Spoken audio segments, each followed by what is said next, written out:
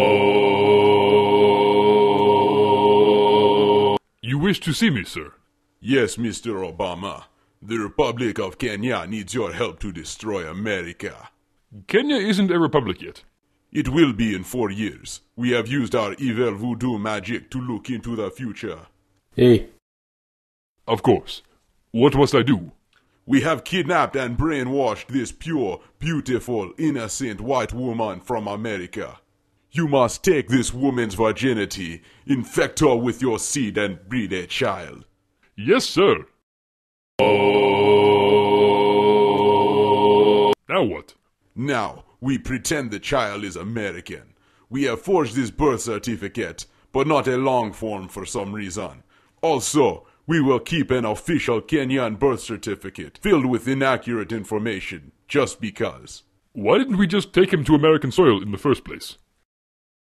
Sorry, we are bad planners. Africans just aren't that smart. What next?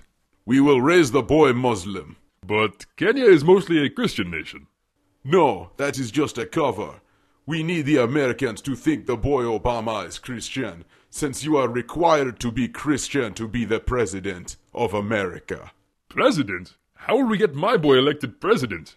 In the year 2000, a wise and powerful leader, George W. Bush, will be elected president.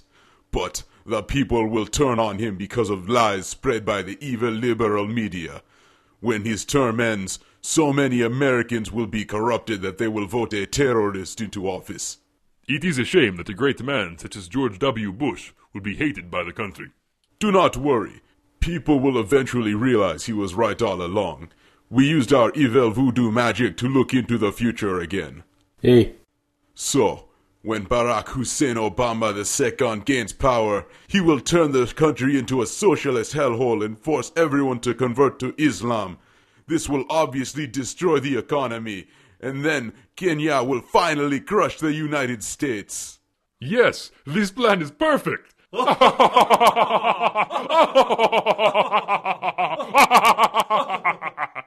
Praise Satan.